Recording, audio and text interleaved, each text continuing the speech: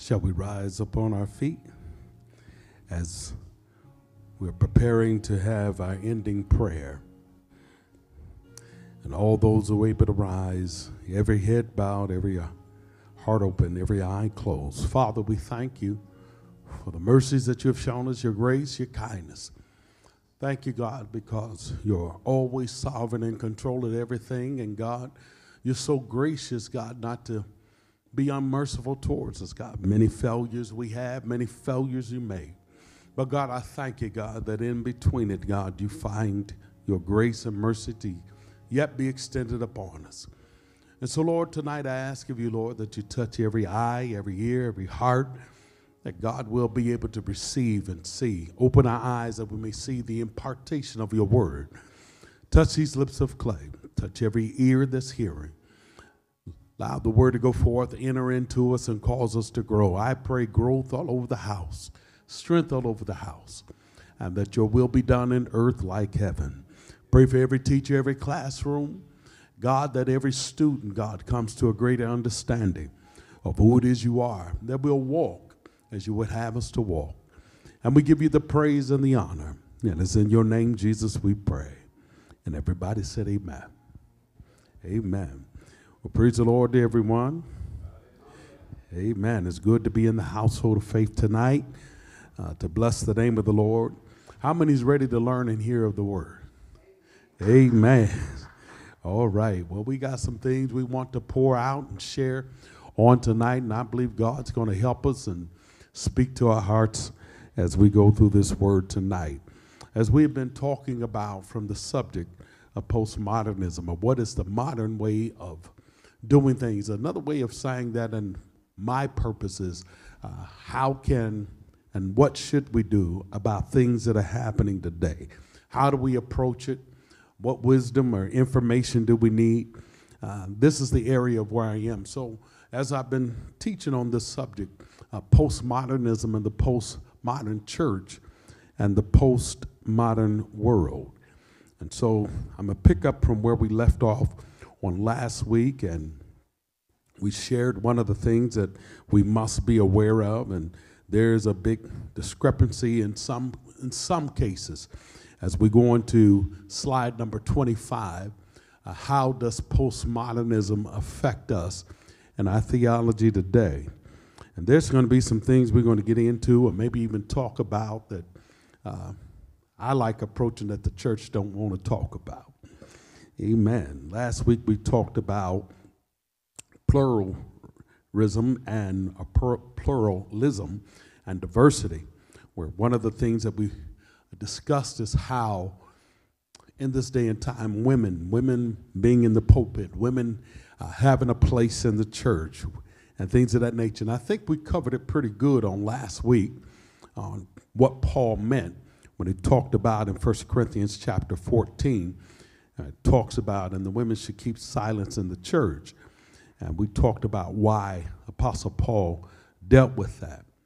Tonight, as we move forward, I want to deal with the second thing to this, and it's called the destruction of authority. Destruction of authority. So postmodernism, one of the challenges that we're having in traditional sources of authority, and encourages critical examination of power dynamics within the theological institutions and structures of the church. And so I want to deal with this thing of destruction of authority, destruction, and some of the things in which we are fighting and battling on today. And when we talk about authority, in this day and time, it is worthy to note that there was a day and time when positions and people in positions were important and they mattered. We're living in a day and time where now everything about authority is challenged. And when you go to school and you have teachers teaching their students that if your mommy or daddy spanks you, call the police, that's called destruction of authority. Others call it the social protection. And so these are some of the things in which we're fighting in our world today. Now, let me give you a little bit of that. Go to Matthew chapter number 20. Matthew chapter 20. We're going to read, beginning at verse number 20, some of the things in which Jesus is going to impart into his disciples. And we're going to get into some other things as well. But I want to start here. And if you have St. Matthew chapter 20 and verse 20, say amen. And those who may not have a Bible, you can look on the screen and follow us on the screen. What does it say beginning of verse number 20? Shall we read? Then came to him the mother of Zebedee, Zebedee's children with her sons, worshiping him and desiring a certain thing of him. Read. And he said unto her, what wilt thou? She says unto him, talking to Jesus, grant that these, my two sons, do what? May sit, the one on the right hand and the other on the left. Read. In thy kingdom. Read on. But Jesus answered and said, you don't know what you're asking. Are you able to drink of the cup that I drink from? Read. And to be baptized with the baptism that I am baptized with? Read. They said unto him, we are able. And that's a difficulty. I want us to pause right there. They say that we are able. Now let's examine the text. So we have the mother of the sons of Zebedee. Zebedee is the disciples of Jesus.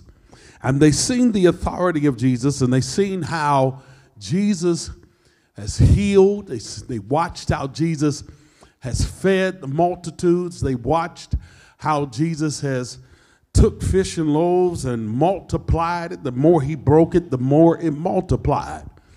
They seen these things happen with Jesus, and after viewing these things from Jesus, they want this kind of authority. And they asked Jesus a particular question, and the mother asks, and she brings her son, please allow my mother and my two sons, the mother is asking, one to sit on the left, the other on the right. And Jesus' reply is, are you able to drink of the cup that I drink from? And I want to pause right there, because Jesus was not dealing with a natural cup. He was not referring to picking up a cup and drinking it. Jesus' references here is regarding suffering. Are you able to drink of my suffering? And they said, yes, we can do it. And he said, you shall indeed.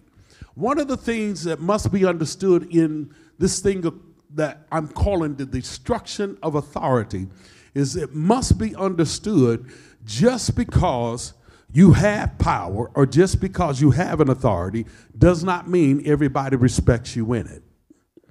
And one of the things that needs to be understood in this day and time, there is constant criticism among those in power. We take those running from the president. President of the United States is considered to be one of the most powerful positions in the world. One of the most powerful positions. But as soon as we start talking about those who's running, the people, we automatically put our preference and what we think about them on the line. I don't care whether or not you're a Democrat. Doesn't matter if you're a Republican. Doesn't matter if you're a Biden in Biden's camp or a Trumpster. Either way it goes, you're going to get attacked. Jesus is saying to these disciples, can you handle the attack of what will come? Being in leadership is dangerous. I don't care what group over here likes them. There's another group that can't stand them. And even myself, being here at the Believers in Christ, I've been pastoring 31 years total. I've been pastoring in this particular church 2 years. It would be ignorant of me to believe that everybody accepts it. One of the things we must understand in the power of leadership in this day and time and in postmodernism and postmodern leadership, everybody needs to accept the fact when you're in leadership, everybody will not like you. Everybody's not going to accept you. And this is a prominent thing in this day and time. If you take on a new job and you become somebody's boss and you're the new manager, don't think that everybody under you like you. And please do not accept the thought that because you're in this position, everybody accepts you in your position. And even if you receive the pay that they promised you, doesn't mean those that you lead accepts the fact you get it. In this confine of what we talk about in postmodernism, there is a deconstruction of authority. There must be an understanding there's always somebody out to tear you down. It comes with it. Anybody who desires, and we can say all day long, Lord, use me, God, use me, Lord, I want you to use me. This is the same thing these sons of Zebedee are saying. Lord, I want you to use my son. And Jesus said, I can use him, but can you handle the pain? Can you handle the hit? Can you take the slap? Can you take the bats? The same time that we have just come through Resurrection Week and Palm Sunday, Jesus has been worshiped and praised and spoken as Hosanna. By the end of the week, the same people that praised him said, kill him. Deconstruction of modernism of authority. Everybody must understand there's a price to be paid to walk in authority. Go with me to James chapter 3. I want to show you something. James chapter 3. And I believe I want verse number 1. And after we share this, I'm going to move to another part. James chapter 3, verse 1. What does it say in verse 1? My brethren, be not many masters. Now pause. This word masters is translated teachers. And he's speaking to the church in Jerusalem specifically. Be not many masters. Read. Knowing that we shall receive the greater condemnation. Anybody in leadership, and I promise you, I want to encourage anybody that God called you to preach, preach. God called you to teach, teach. Do what God has called you. But do understand there's a greater burden that comes with it. What is the greater burden? One of the things that happens when you get into leadership, people watch you that you have no idea that's watching you. And not only are they watching you, some people are watching you to fall and fail. Some people want to see you fall so they have something to talk about. Your failure becomes their pleasure. And so in this day and time, it must be understood. If you accept a call, you ask God to use you, here's what Jesus tells his disciples. If any man comes after me, he must deny himself, take up his cross, and follow. You cannot go and follow after Jesus without a cross to bear. Everybody's going to bear some kind of cross. And sometimes your cross are the people you sit with, live with, lay with, talk with, and some of them work with you. You have to know that there are people who you least expect that will turn on you.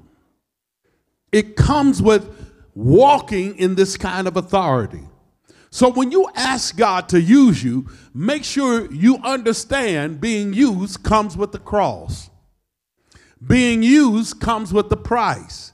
And the question that has to be asked, and you have to be willing to answer, am I willing to bear this cross?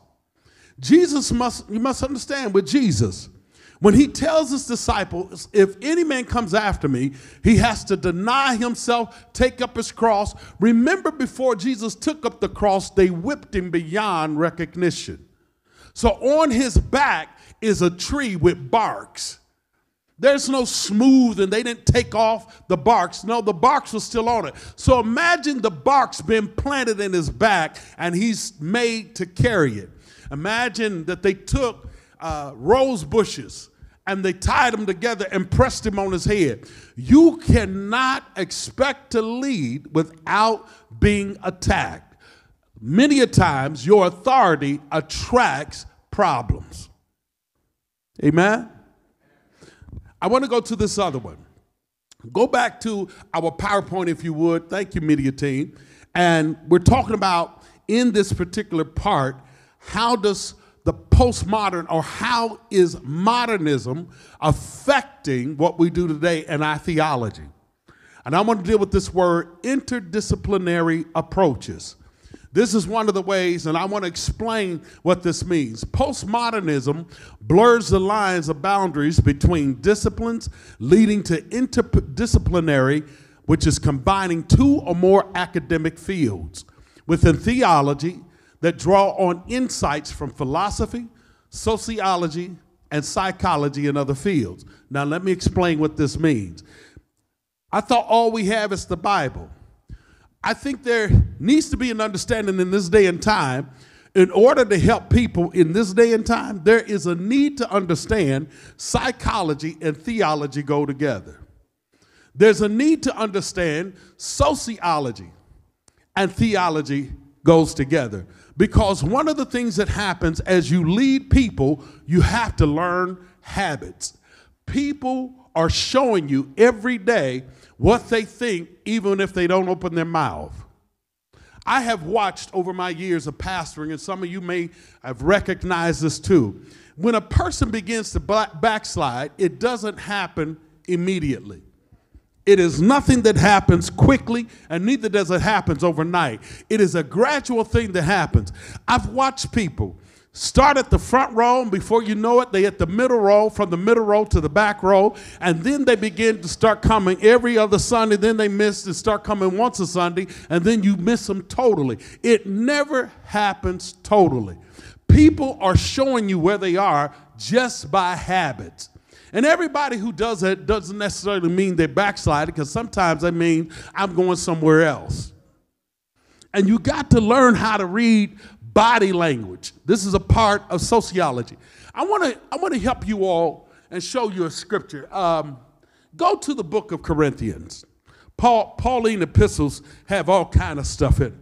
But I want to show you the theology, but I also want you to see why sociology and psychology plays a part into it. Has there anybody in here ever taken a psychology class? Anybody? All right, awesome. Anybody has taken a sociology class or has a sociology degree? Perfect. All right, we can ready to do some splaining. Not explaining, we're gonna do some splaining. So I want y'all to go with me to 2 Corinthians chapter 11, and I want you to view something. And I want to start at let's start at verse 23. Let's start at 21. And I want you to follow what's happening, and then we're going to dissect what is going on in the text. Are you there? All right. What did I tell y'all? 21? All right, let's start. What does it say? Paul says what? I speak, verse 20, I speak as concerning reproach, as though we had been weak. Watch this word weak. Read. Howbeit, wheresoever any is bold, I speak foolishly. Read. He said, I am bold also. Anybody says they're bold, I'm bold too. Read on, Paul. Read on, y'all. Let's see what Paul says. Are they Hebrews? I'm a Hebrew too. Are they Israelites? I'm an Israelite too. Are they the seed of Abraham? I'm the seed of Abraham. Are they ministers of Christ? I speak as a fool. I am more. More in what? In labors, more abundant, in stripes, above measures, in prisons, more frequent, in deaths, often. My life has been challenged on a regular basis. I'm facing all of this. Verse 24, what does he say? Of the Jews, 5 times I received 40 stripes, save one. Now, you have to pause and know what Paul said. It was a known fact, if you got beat beyond 39, you were supposed to die. Paul said 5 times I was beat beyond that. They beat me past 40 trying to kill me. How many times he says it? It happened 5 times. On 5 occasions, who beat him? The Jews, his own people. I want you to follow this. Now pick up and read on, verse 25. Thrice I was beaten with rods, once stone, 3 times I suffered shipwreck, and night and a day I have been in the deep, meaning he had been just treading water where he was out in the open. Paul said, this happened to me. Now I want you to watch what Paul is telling us, and I want you to understand where we are based in postmodernism. What else does he say? Read. In journeyings, often. The word perils mean dangers. In perils are dangers of water. In perils of robbers. In danger of my own countrymen. In danger are perils by the heathen. Perils in the city. I've been in danger in the wilderness. In dangers in the sea. And perils among false brethren. Paul's telling us his testimony, all the things he's going through. For doing what? For carrying the gospel. Let's pick up and read on. What does he say? What else? In weariness and painfulness. In watchings often. I went hungry and thirsty. In fasting I did it often. What else? In cold and nakedness. I've been cold without clothes. There's times when Paul was wading in the water, he had nothing on. Freezing cold water. And when he says dangers about the waters, he's talking about there were sea creatures, sharks and everything in that same water. And Paul was stuck in the middle of it, trying to get people to be saved. And the very folks he preached to are the very folks who's beating him. This is what he's saying. Now, I want you to go on and let's see what else Paul says. Verse 28, beside those things that are without, the stuff that I deal with daily, the care of all the churches I pastor. Who's weak? Who don't go through stuff? And I can't be weak? Who's offended? And I'm not angry because I've been offended? Read. If I must need to glory, what is he going to glory in? I will glory in the things which concerns, this word infirmities mean, all of the things I've gone through. I'll glory in God for it. Read. For the God and Father of our Lord Jesus Christ, which is blessed forevermore, know that I ain't telling a story. I've been through every bit of this. I'm not making up nothing I've told you. Now, I want you to put yourself in Apostle Paul's place and ask yourself the question, if I've been through all of that, what would I be like? How would I feel? How much would I feel like wanting to preach to people who stoned me? He said 3 times they stoned me and beat me with rods. I've been in journeyings often. I've been locked up in prison. Now, I want to show you what happens to Paul as he have gone through this. And I want us to understand in being saved, you're going to go through some stuff, and quit letting people tell you because you go through stuff, he'll keep your mind in perfect peace and stay on it. He will, but there's some stuff ain't peaceful. Lord have mercy, if I can just get some real folk up in the church.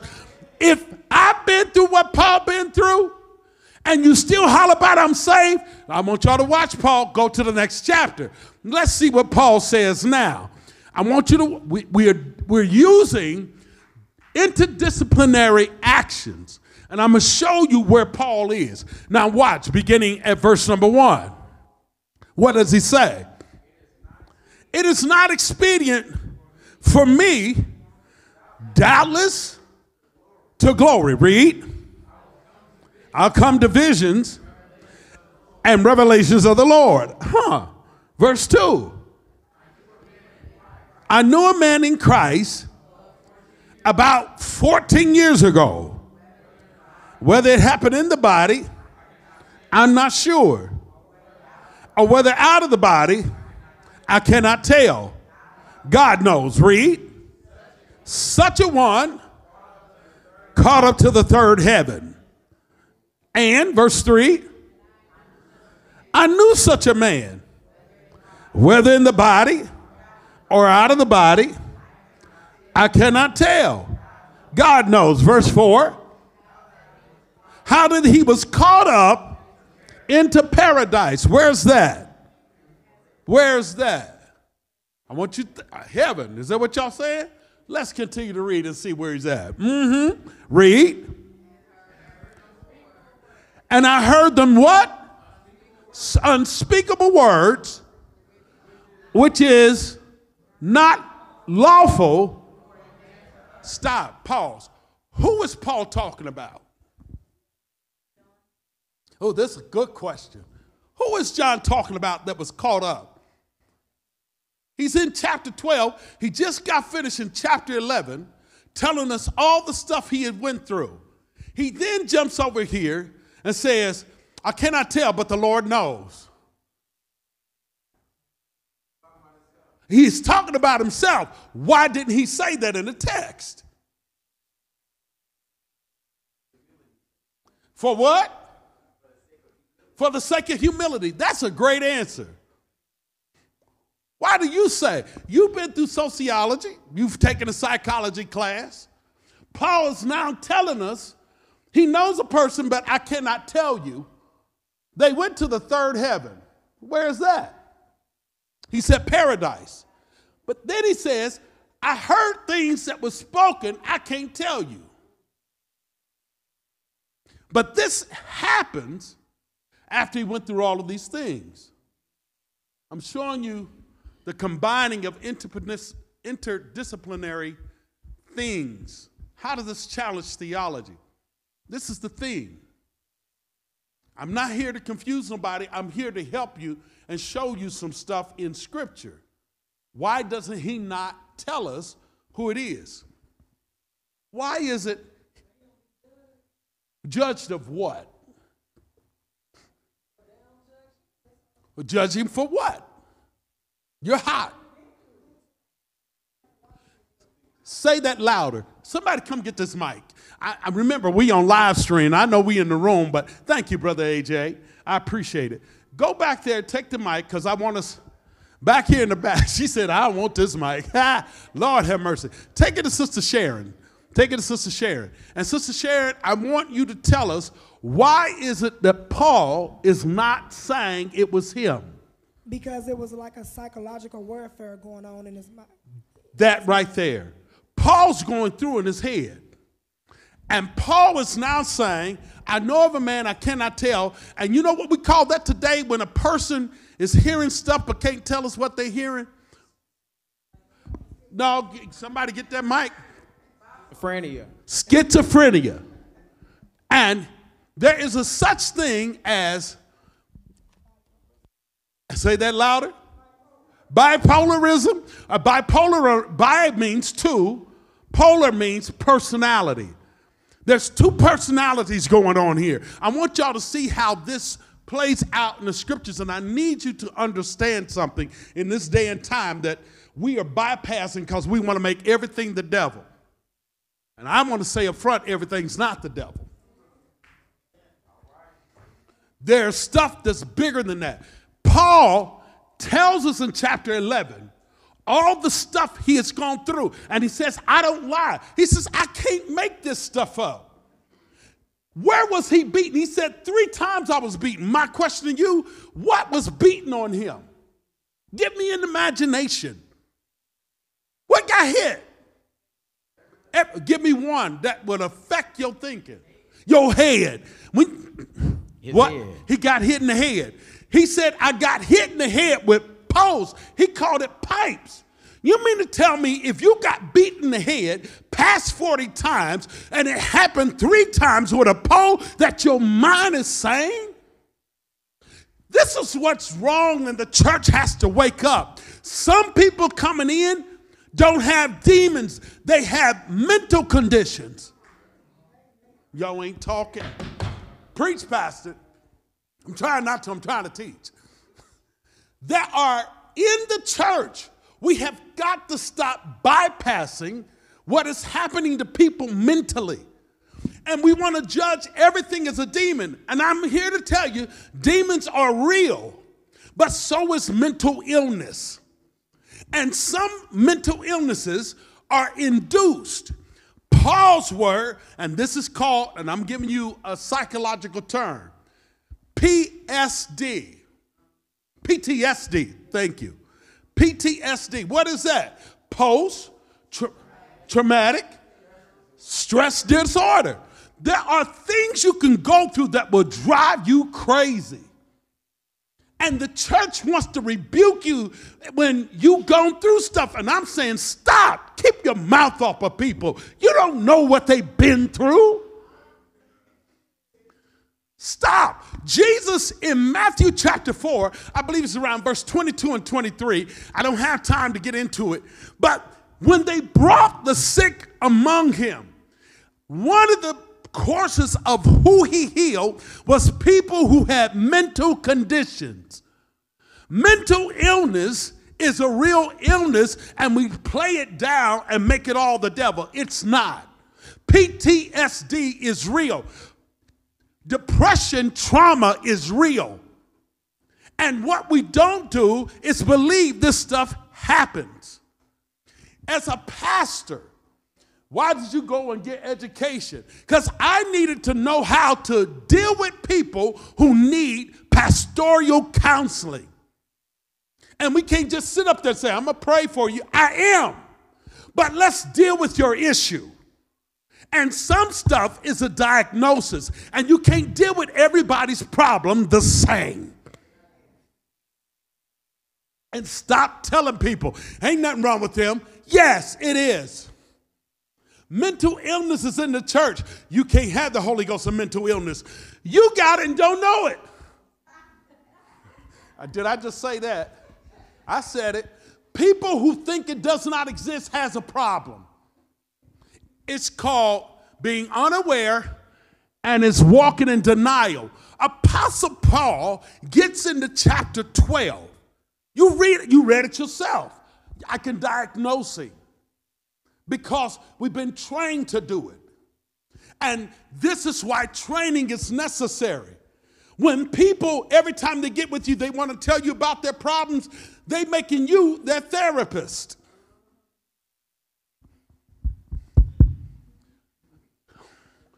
I'm going to give you the scripture. Give them a scripture. Give them the scripture. But give them skills to help them to get to deliverance.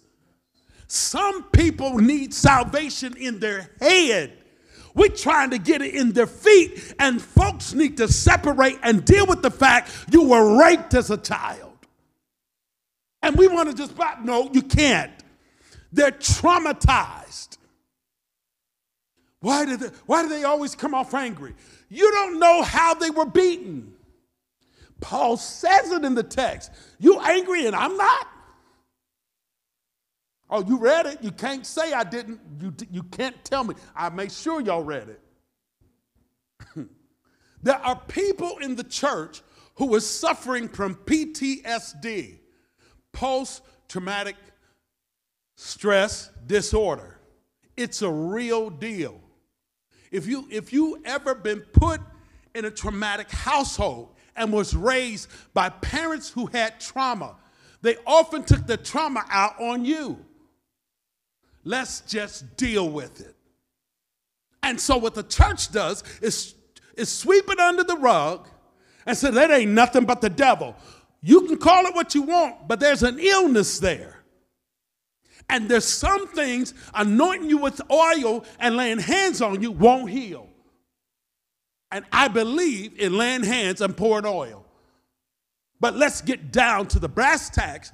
And the only way you can get something down to its lowest common denominator, you have to break it down. There's people in the church who are suffering from social dynamics that are real. I often wondered why my mom and Pastor Outlaw never talked about their grandparents. And we just have such great memories of our grandparents. And I was wondering, wow, did they have? I want to hear their stories. And I never heard the stories, so I went digging. And I come to find out, my cousin Valerie and I, we come through the same line of the Islanders, and we are the children of Blanche and Ike. Well, who is Blanche and Ike? Ike was born in 1849. Slavery ended in 1863. Ike was born in 1849. Slavery ended in 1863. That's on paper. My grandparents were directly raised by ex-slaves. And that is important because it'll show you where the trauma happened. His wife was born in 1883, Blanche. There's a big age gap.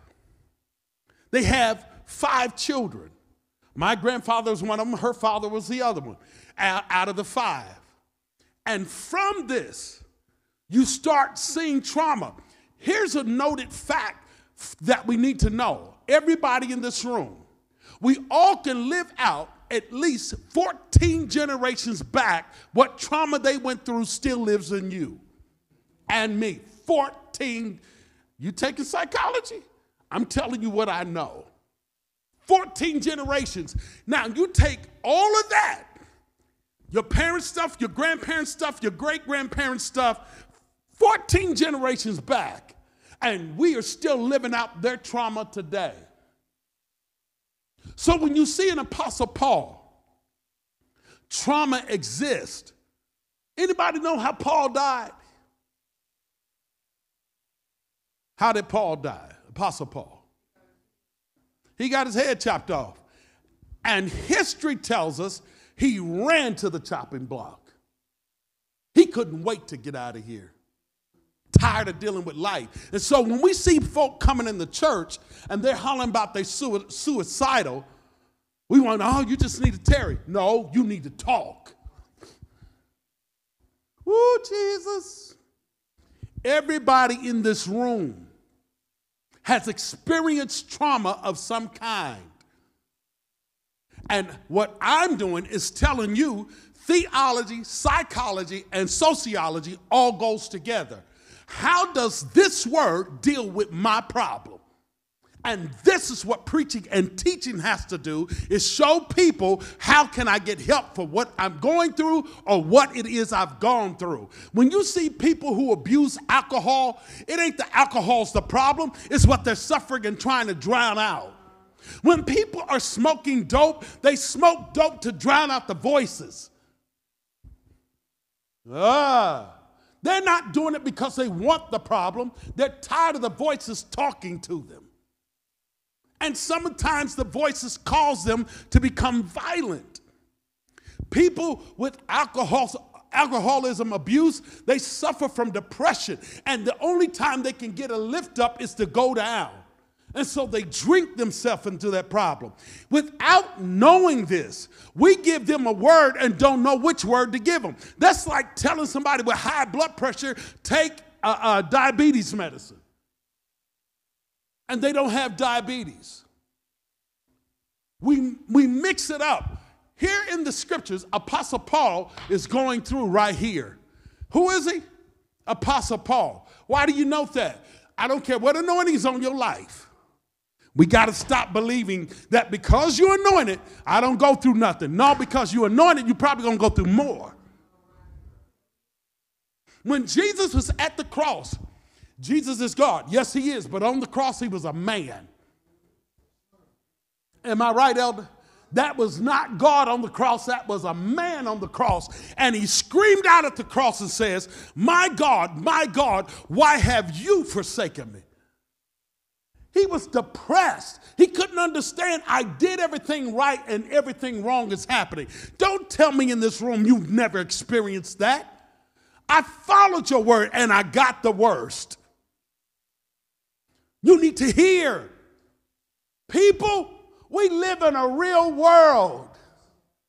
When you leave Bible study, you're leaving Bible study, but you need something to help you. You need to know if you have two personalities, and you need to listen to the people to say, you act one way, then you turn. They might be telling you something you shouldn't ignore. Oh, Father, help us tonight. I just need psychology, Psyche deals with thinking. And sometimes what needs to happen, and hear me, anybody ever been to a restaurant like Steakhouse, Benihana, or what's that other one, Masa? Anybody ever been to Steakhouse? Good. Now, when they bring your food out, I want you to stay with me. When they usher your food out, the chef, he takes your steak and all of your food, he's going to line it up. But he has on his hip a sharp knife. Now, before he does anything or she does anything, they pull the knife out and do what? Sharpen it. They take a metal pole and they sharpen it. Now, I'm going to help you understand what's really happening. Why do you sharpen blades? All that's really happening is that the blade, the more you use it, it bends up, but you can't see it. But when you put it against the pole, all the pole does is realign the blades back down. And that's what makes it sharp again. So they have to realign the blade. There comes a time in your spiritual walk, everybody needs to be realigned. Why do we need the word? Iron sharpens iron. And the word will sharpen you and bring you back into focus. There is a such thing you can be saved and out of alignment. And the body needs to be realigned, and you and I, we need somebody to help put us back into alignment. And that's why we use the word. I can diagnose you on this side. I use the word on this side to bring you back into focus. And there comes a time in your walk with God, everybody needs to be brought back down. Is this making sense?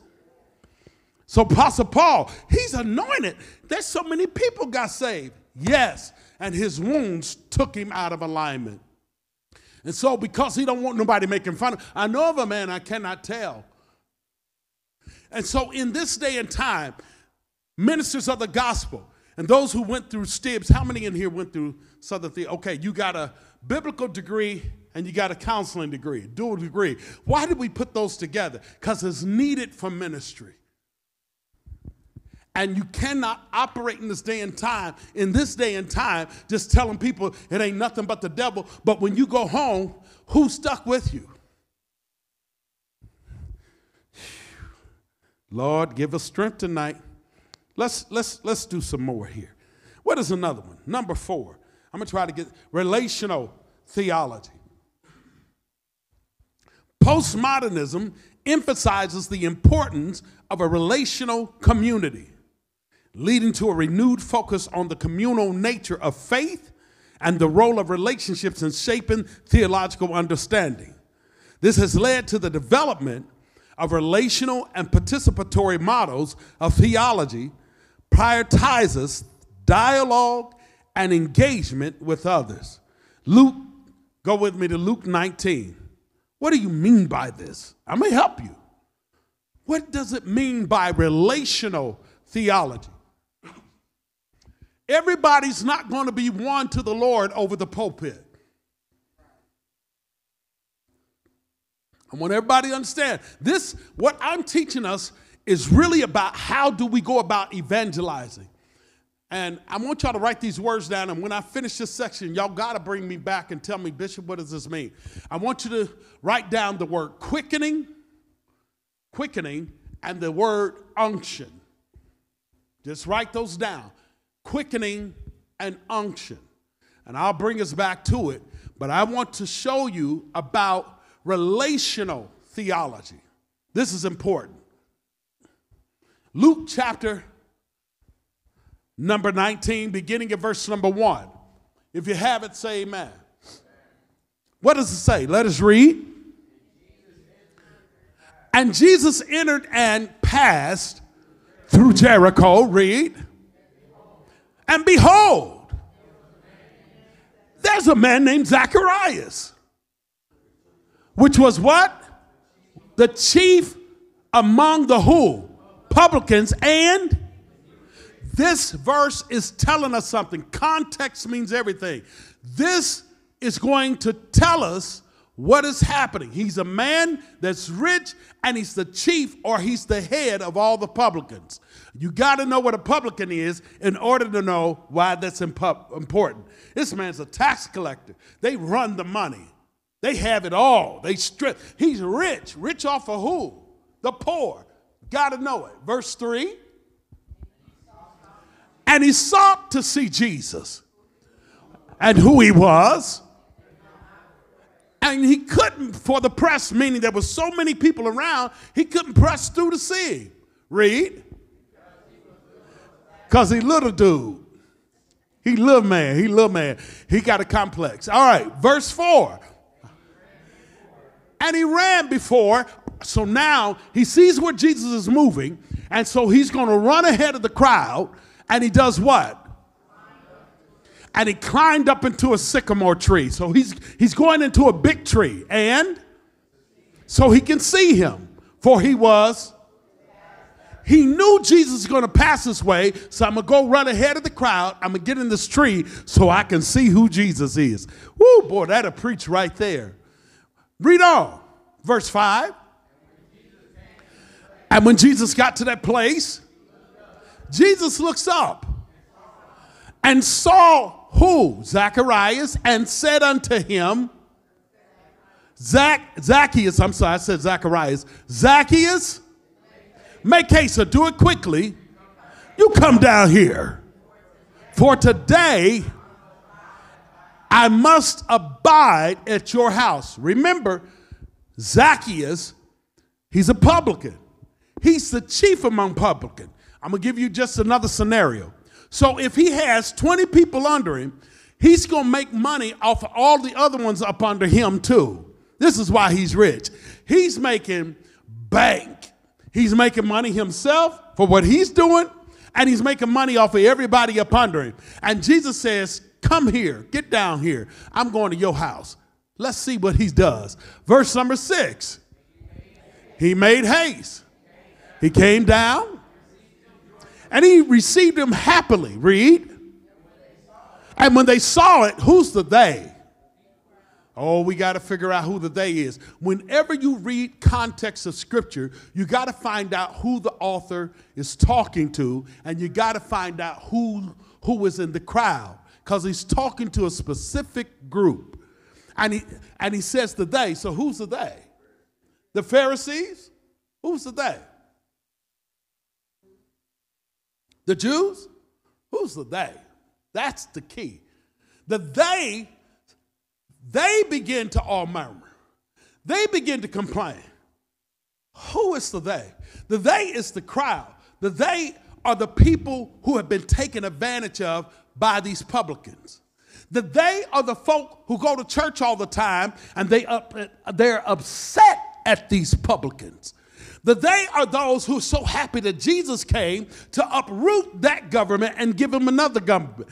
But they are the they who is now murmuring, saying what? That he was gone to do what? Be guest with a man that is a sinner. Oh, no, Jesus didn't. Look at him. Don't you see Jesus going down to Zacchaeus' house? How can he, when he knows what they done did to us? When he knows they did it to his mama and him too. How can you go and say to him, I'm going to your house? It is amazing how it's the saints that complain when saints go somewhere with the sinner. Oh, I'm going to hit you in the head. Didn't the Bible say, come ye out from among them and be ye separate? It did. But who was he talking to? Ooh. Let's continue to read verse 8. We're gonna get to it. And he stood, said to the Lord, behold, Lord, the half of my goods, I give it back to the poor. And if I taken anything from any person by false accusation, I restore him fourfold, which means I give him back 4 times what it is that got taken from him. This is Zacchaeus talking. Read on, verse number 9. Jesus said unto him, this day is salvation, is present. This day is salvation come to this house, for as so much as he also is the son of Abraham. Verse 10. For the Son of Man has come to seek and to save that which is lost. Now, did not Jesus die for the world? Did not Jesus die to save the whole world? Do you believe in the scripture, for God so loved the world that he gave his only begotten son, that whoever believes in him should not perish but have everlasting life? Then why do we pick who we want God to save? So let me go down this tree. Jesus is walking. People knows he's walking. And he looks up in the tree. Zacchaeus, get down here in haste. You know what? Today I'm going to go with you to your house. And it's the church folk that condemns him. Now I have a question. Has anybody been fishing before? Where do you go? Then if you're going to win people to Christ, you can't go on dry ground. You got to go to where the fish are. If all we do is fish inside of the church, we're not fishing or evangelizing. If the only thing you do is go after your family members, you should, but you're going after no one else, you're not a fisherman. You're not evangelizing.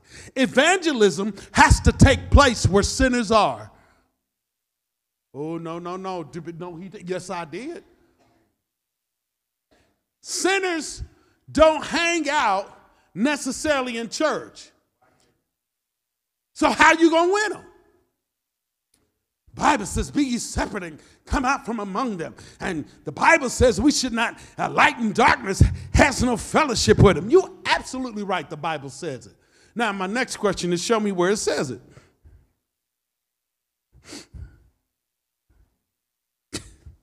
Why would you ask that? Because a lot of times all we do is quote what somebody else said. A lot of the preaching that we've done is just rewarm preaching that we've heard. Show me where it says it. Okay, I'll show you. Go with me to 2 Corinthians chapter 6 so we can have context. Bishop, you playing dangerous. No, I'm playing. We're going to really evangelize. We're going to go to places where sinners are. You cannot fish on dry ground. Jesus says to Peter, come and I'll make you fishers of men. You cannot win people where you're not willing to go. How do we build in this day and time? I want everybody to hear what I'm saying. How do we get people to want to be saved? Number one, what's the theme? Relational theology. The number one way of winning people to the Lord today is building a relationship with them. You can't win people that you're not willing to have a relationship with. Tawana, raise your hand. Tawana, how long you been with me? Long time, about 25 years. She was invited by a person who had a serious lifestyle from the past. And someone else invited her to church. They all got saved. She went and got Tawana, who wasn't going to church, and Tawana comes. Where does she find Tawana? Not in church. But you'll find Tawana at church all the time now. If you're going to win people, you got to stop just doing church growth by having babies.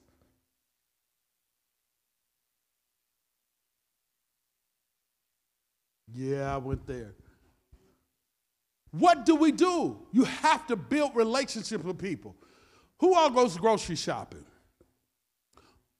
Who all knows the cashier? You got to get to know people. You can't be afraid. Go and introduce, hey, I'm such and such. Who are you? Get to know them on first name basis. Which name basis? Which? First. Please don't go out there and start telling them, I'm elder so-and-so, I'm bishop so-and-so. No, they don't know what that is. Tell them your name. Here's what it says, Zacchaeus. Why did he say Zacchaeus? Because that's his name. Nobody called him Christ Jesus. They just called him, oh, we scared to do that. People, if you want to win people to the Lord today, it's got to be done through relationships. Everybody say relationships. Now I want you to go to 2 Corinthians. You got the microphone? Who got the microphone? Because I got a question over here, a comment or something. So help me out while we go there. Can I go over just a little bit tonight? Awesome. All right. Okay, so I work at a place where some saved people work at. So I talk to this one individual all the time. Yep. Well, this one minister comes to this particular person one day and says, God told me to tell you this, that.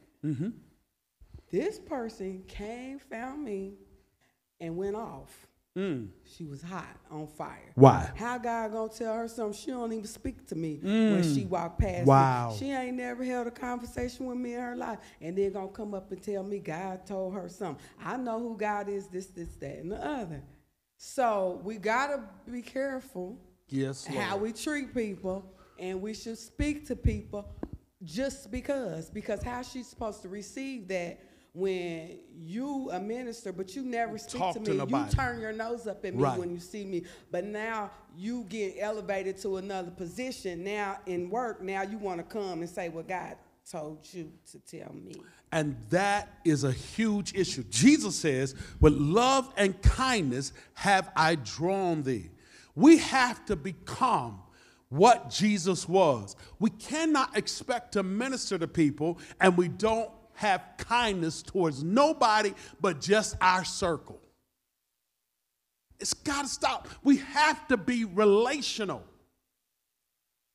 It's nothing wrong with going to lunch with somebody that's not saved at your job. Why would they come to your church if you're just so mean? One of the fruits of the Spirit is kindness. Love wins people. Jesus says, then shall I know you are my disciple, that you have love for each other. There has to be a relationship of theology. So what does that mean? That what I believe about God is what I model. Say it with me. What I believe about God is what I model. Say it again. What I believe about God is what I show others. You just can't be nice to just save people. Yes, ma'am. There's another hand back there. Brother AJ, I know I got you running and jumping, but I appreciate it so much. Wife is happy because she don't want you to be as big as me. Keep running. She wants you to stay slim and trim. I'm going to say this. I just, I always say I got to be who I am. Be it. I feel like it doesn't matter where a person comes from or what they look like. If you really, to me, if you really love people, and really love people, yes, Lord, they don't have to be in your family. No. They're not, because to be honest, there's times I help people outside of my family before blood relatives sometimes. It depends on who needed at that time. Yes. There are people that really need help. And I'm going to say this. See, I'm going to be honest. I don't care what you see me do. What I'm saying, Bishop, I respect you, right? Sure. But I don't do nothing to impress you. Yes, please don't. I don't do nothing to impress Pastor. Amen. I am running the race because I am walking with God. Yes. And you can't, to me, in order for me to walk with God, I gotta love people. I even gotta love people that's hard to love. I said it for you. That you be thinking oh man, something wrong. Wrong with them. Yeah. But if you really be honest with yourself, you can't, to me, I don't see how I can make it to heaven if I'm not being honest, because God knows my heart, he knows my mindset. So no matter how much I, see people at church, I pray for our families, I pray for our church families, but I also pray for people that I don't even know. Please I've do been that. I've been Yes. in the parking lot. Yes. I never knew the man. That man got to telling me stuff, and we got to talking, but I wasn't thumping my Bible at that man. No. I spoke to that man in the only language I knew how that could reach him. Love. When we got through, I really feel in my heart that man, he was appreciative of the conversation. He was telling me, how he felt about he loved his wife and everything. But that man, in my heart, I feel like God showed me this man needs somebody to talk to. Yes. And I didn't care if he was straggly, long hair or whatever, but he was a human. Yes. He was a human. And I really believe that. How can you say you love God? Whom you had, the scripture says that. And you can look at a person and turn your nose. There's times when, I'm going to be honest, be up in the church turning your nose up at one another. And that ain't God. I want to say this as you come back. Love cannot be black. It cannot be white. It cannot be yellow. You cannot be prejudiced or racist hollering about you got the love of God in you. Love treats everybody with equality. We cannot build love and relationships of theology and win people to the Lord by picking and choosing what we're going to pick. Now with that, I want to come to 2 Corinthians, and I want us to read this. Ooh, y'all going to let me just have just a few extra minutes tonight.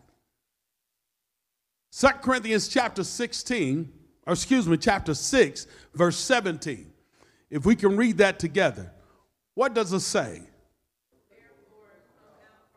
Wherefore come out from among them, and be ye separate, saith the Lord, and touch not the unclean thing, and I will receive you. And I want to stop right there. Why did I bring this up? Because often this is preached from the standpoint, you don't hang out with sinners, you don't do that. Listen, if we're going to win the world, I'm not telling nobody to do what sinners do. But what I am saying, if you're going to go fishing, this scripture ain't even talking about this. This scripture is approaching and dealing with paganism and telling the church, and here's what paganism, in Corinth is a Greek place, and they had multiple gods. It was called polytheistic, where there are multiple gods. And Paul is telling the people, don't you switch faith. And when he says come out from among them, he's talking about do not hang out and become one by these paganistic believers, people who don't even believe in our God. There are people who believes in our God that may not have been baptized in his name, but they believe in God and they believe in the Lord Jesus Christ. That ain't who he's talking about separating from. He's talking about those who may be Islamic. And you know what? I dare you to love them.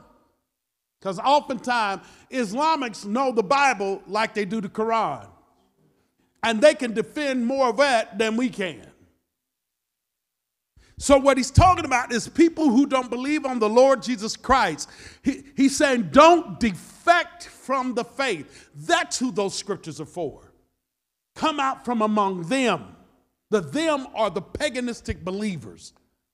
There are people who may not come to this church, go to another type of church that you can be friends with. How are you going to ever win them and have harmony of theology without having a conversation? We run from everybody and we put ourselves in boxes, and that's not what Christ does. Are y'all hearing me tonight? I want to hit this last one, and I promise y'all I'm going to let y'all go. Ooh, Lord have mercy. Go back to the slide, hit number 5. Contextualization. This is huge. Postmodernism highlights the importance of context in shaping meaning and interpretation, leading theologians to adopt contextual and culturally sensitive approaches to theology. This is huge. You cannot take a scripture and read it and don't know what its context is saying. This is how we come up with stuff that doesn't fit and we believe it. You got to I'm going to preach this until breath leaves me. Context, context, context, context. 1 Corinthians chapter 1, verse 12 through 17, for the sake of time, and then I'm going to show y'all something. Verse 12, what does it say? Now this I say, that every one of you saith, I'm of Paul, I'm of Apollos, I'm of Cephas, and I of Christ. Read. Is Christ divided? Was Paul crucified for you? Or were you baptized in the name of Paul? Read. I'm glad I didn't baptize none of y'all, but Crispus and Gaius. Read. Lest any should say that I baptized in my own name. And I baptized also the household of Stephanus. Besides, I don't know if I baptized any other. Christ should be made of, we did it, he said I did it so that Christ would not be made of none effect. I want to pause right here because what was happening at Corinth, many of them was trying to say how they were better because they were baptized by certain people. And this was a separation. What does that got to do with now? This is what we do in denominationalism. Same thing. And we're divided. And God never intended for it. This is stuff we did. And so we think we're better because I came up this way, you came up that way, I got it, you don't have it. Stop. We will never get this right if we don't sit down and have conversations. And we're scared to do it. And I'm saying love does. I want to show y'all something in 1 Samuel chapter 18 because these are the kind of things that context matters and what we're dealing with. And I'm gonna make myself stop right here. I ain't out of word, I'm just out of time. Y'all heard that before? 1 Samuel chapter 18, postmodernism and postmodern theology. If we can preach any message, I want us to preach the message of love.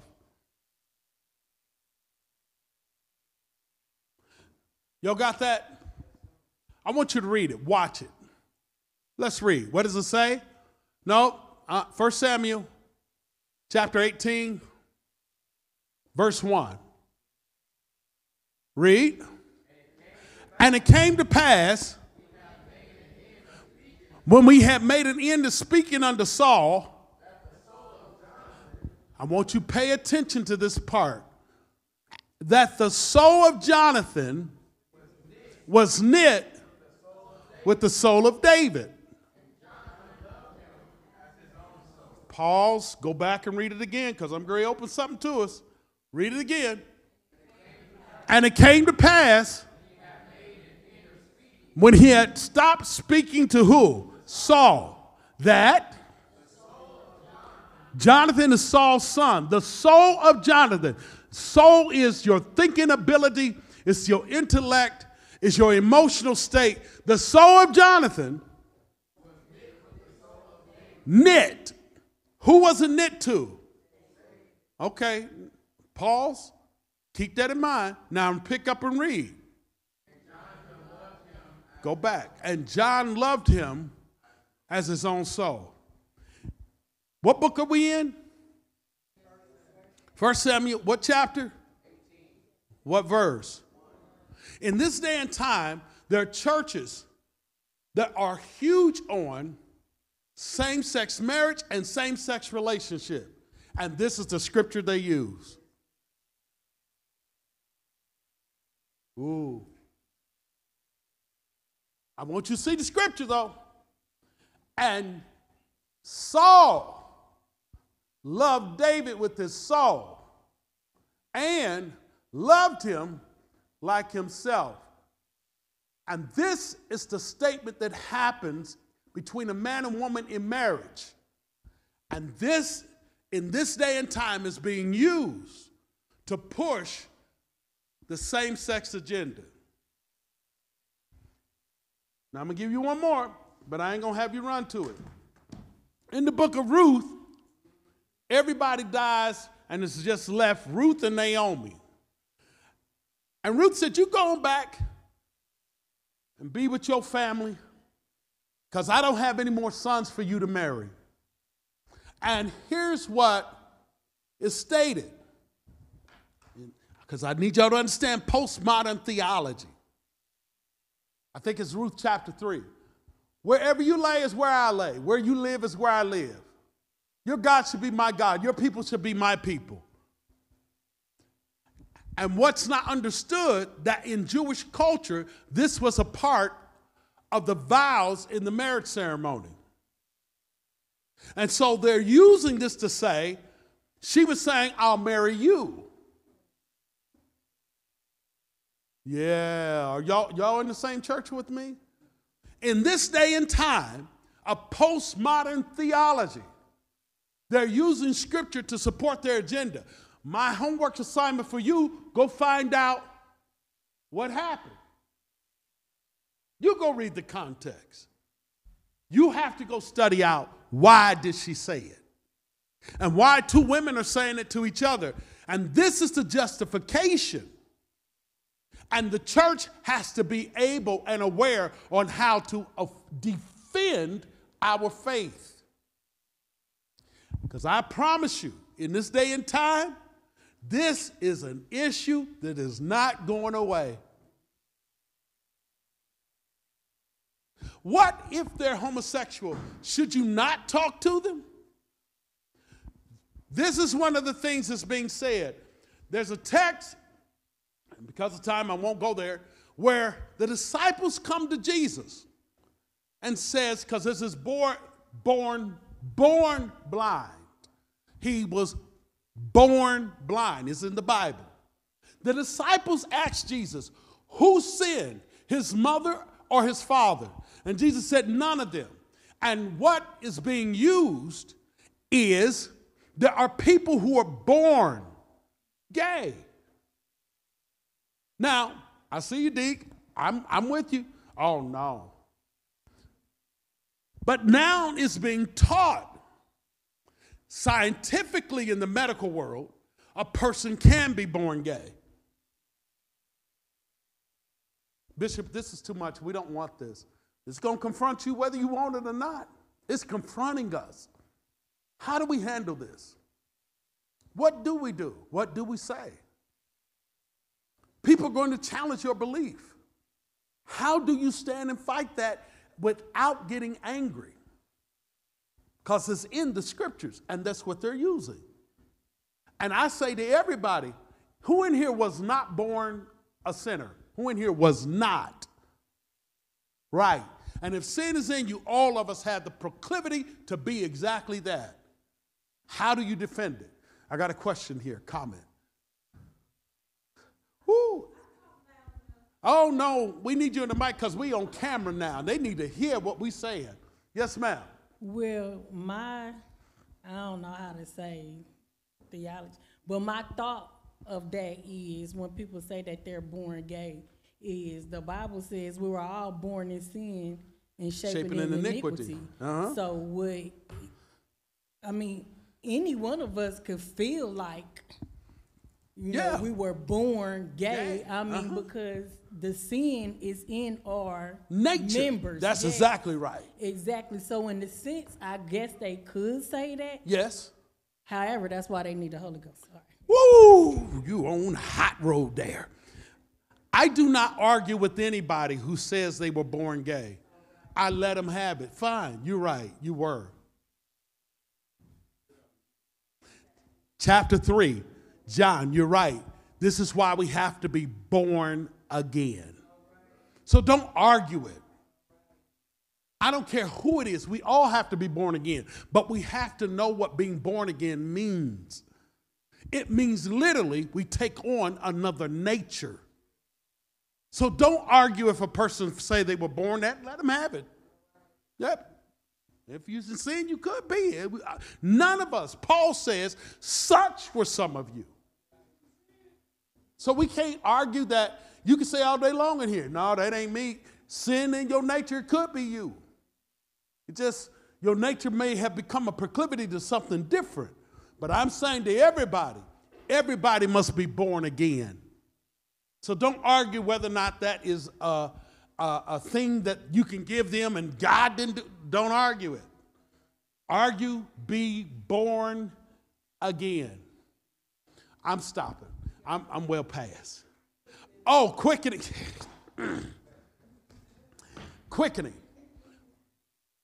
And thank you, Deacon, while he's collecting. What is the difference? Yes, sir. Quickening and unctioning. These are two things I need the church to know. Quickening and unctioning. What does it mean to be quickened? Anybody have a dictionary? Anybody have a thesaurus on your phone? Download it if you don't. Keep one near you.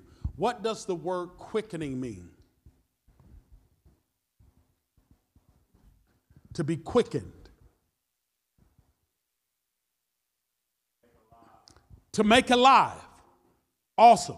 Now, the word unction, U-N-C-I, unction, U-N-C-T-I-O-N.